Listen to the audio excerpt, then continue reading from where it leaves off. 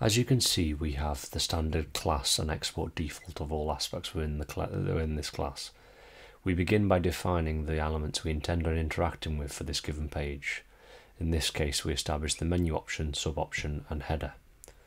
Following this, we proceed to create the methods within this class that we will utilize the elements that we have declared above for the corresponding actions we want to perform. We start with the menu option click.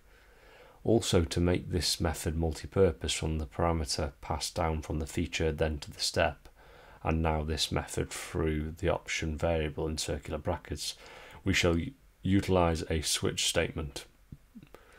This will allow us to have multiple paths to click further future menu options that we would like to add in.